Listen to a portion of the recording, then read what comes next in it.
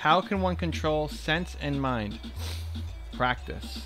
So anytime you feel like you're out of control, you're going to feel out of control probably a lot, which is fine. And you won't notice it, and you won't know how to change it a lot. That's okay too.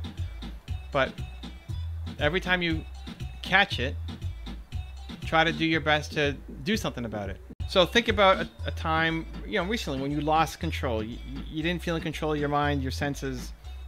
You did something that you weren't proud of. You reacted out of emotion, rage, whatever, right? You did something that you weren't necessarily proud of how you want to handle the situation in the future. So you reflect on it, right? Maybe that happened yesterday and you were so upset that you can only a day later come to realize that maybe you didn't react how you wanted to.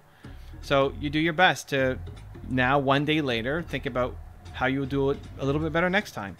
And your only goal is to shorten that window. So you're going from it taking 24 hours to then taking 20 hours the next time, and then 18 hours the next time, and then 12 hours the next time.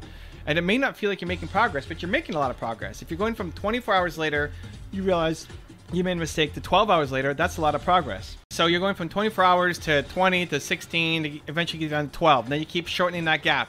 12 to 8 to 6 to 4. I'm trying to do my math and watch this. To 2 to 1, right? You're slowly getting better at catching it afterwards. So now you're 1 hour away. Now you did something, you reacted, you were emotional, you were angry, you're upset. You didn't react how you wanted to, and now an hour later you're able to catch it. And then half an hour later, and then 15 minutes later, and then 5 minutes later, and then you're gonna get to this special point where you catch it right away. Where you've been doing the training. From going from 24 hours later, you realize you did something wrong, to in the moment, right? You're about to happen. You catch yourself before it happens. I'm about to react in a way that I don't want to react.